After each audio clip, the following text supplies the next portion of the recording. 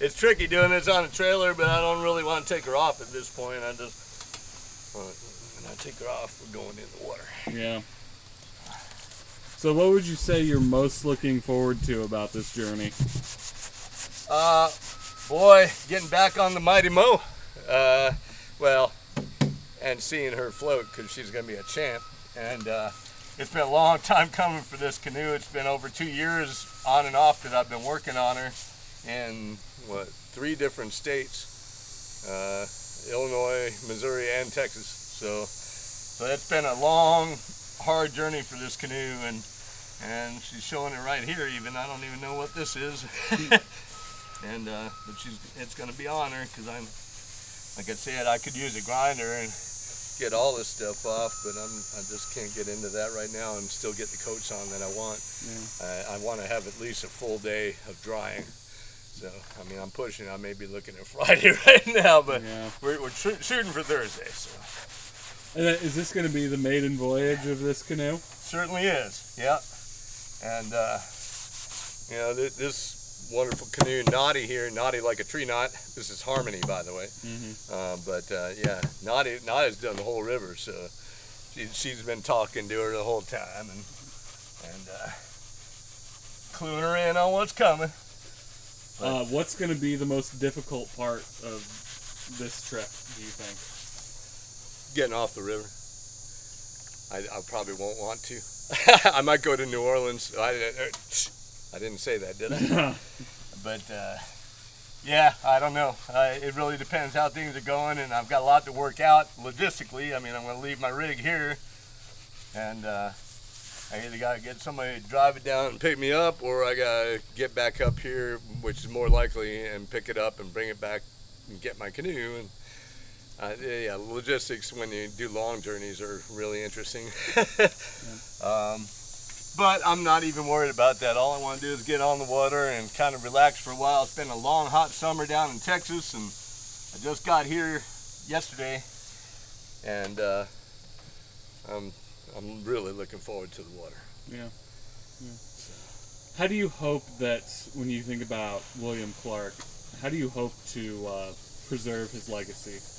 Well, I did what I could during the bicentennial and traveling the trail for 2.5 years to honor him, from St. Louis to the ocean and back, paddling trees, riding horses. I was on the keel boat from St. Charles all the way up to Washburn, North Dakota for 6 months, the first 6 months.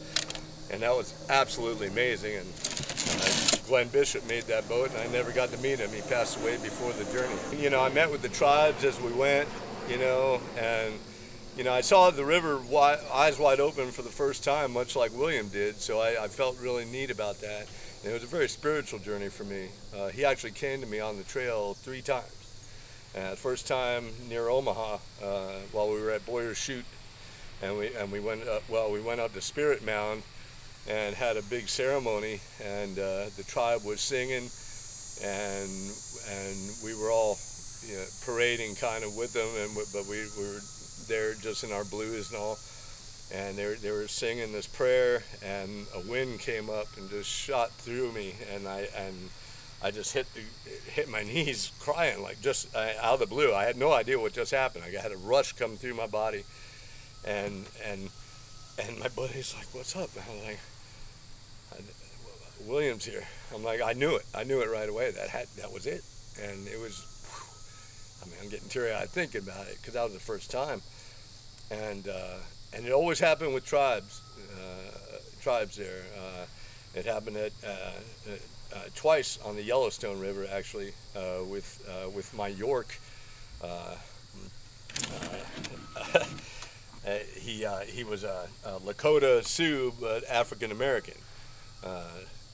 His name was Smokey, and just an amazing guy. He's an old rodeo clown too, so he's a great horseman, and he rode horses with me, and also paddled down the Missouri, you know, from up in Montana, and he was there twice when William came to me, and once at Poppy's Pillar, and once before we even got on the Yellowstone, and long stories there. So, but it was just amazing, and in all honesty, our connection without getting too deep into the story, my connection with Smokey was absolutely amazing, and I kind of helped him through something that I needed to help him through, and it was my way of freeing York, and that's really what it was all about.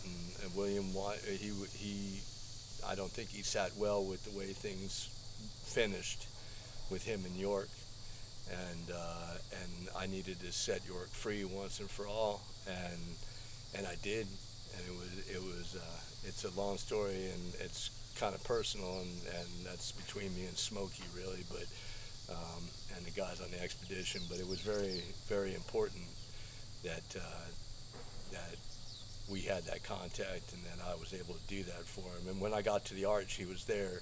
He wasn't with us at that point, but he was there waiting for us. And he's like,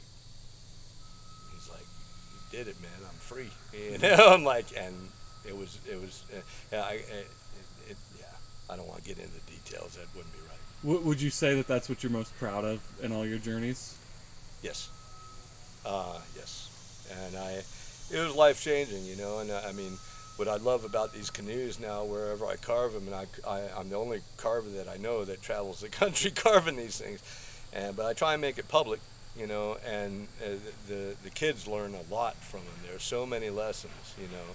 The biggest one was patience, because it takes so long to make these. It takes the minimum was 3.5 months for Naughty, and I don't think I've done one quicker since. And that's with or without help, you know. And this one, like I said, been over 2 years, you know, just because of the way it's all worked out, you know. And I'm averaging about one a year, I think. Nice. You know. Not bad. So. I mean, but however, when I took Naughty down the river in 2015, solo for 6.5 months, that was life changing in its own right. I mean, I tell you what, anybody that paddles these big rivers solo understands. When you spend that much time out there alone, you do the work, as they say, of self-reflection. You can't get away from it. You're there with yourself. You got to deal with yourself, you know. And it's a learning experience, and it's the hardest thing you'll ever do. I will tell you that right now, but it's the best thing you can ever do too. You come out on the other side of it stronger. You know yourself better. You can, you know, you forgive yourself for what you've done wrong, and you know, and make, you know, do whatever you feel you need to patch things up. If you know, got people you need to talk to, and I've done that. But really, the most important thing is where you go from there. And just being conscious of, you know, what you do, what you say, and you know, we all you know, make mistakes along the way, and it's just owning up to it that's hard, and that's why people don't do the work, as they say. And I thought 2020 was an excellent time to do it. I told everybody, if you're going to lock yourselves in your homes, whoever does that, you know, now's the time. You know, you're there with yourself, do the work, and make this thing good for you. This will be good for you, you know. And I know a few people who did, and it's changed their lives. So that was huge. I wish more people would. God knows everybody needs to, I think. And you know, again, you got to be brave, and you got to go through some stuff to get to where you want to be. But it's wonderful when you're done. All the long distance paddlers, we have a bond like that because we've all done it. And you know, you come out just, like I say, stronger and a better person. You know. Is there anything else you want to say about your upcoming journey? Well, I look forward to seeing my friends downriver. I get teary-eyed real quick, but it's been a long time. And I know a lot of people between here and the arch, and I look forward to seeing them. And it's totally improvised, but I think they know I'm out there. And the River Telegraph has a way of, you know, news travels fast on the river, and they'll know I'm out there. So, and the only other thing I would say is canoe, canoe.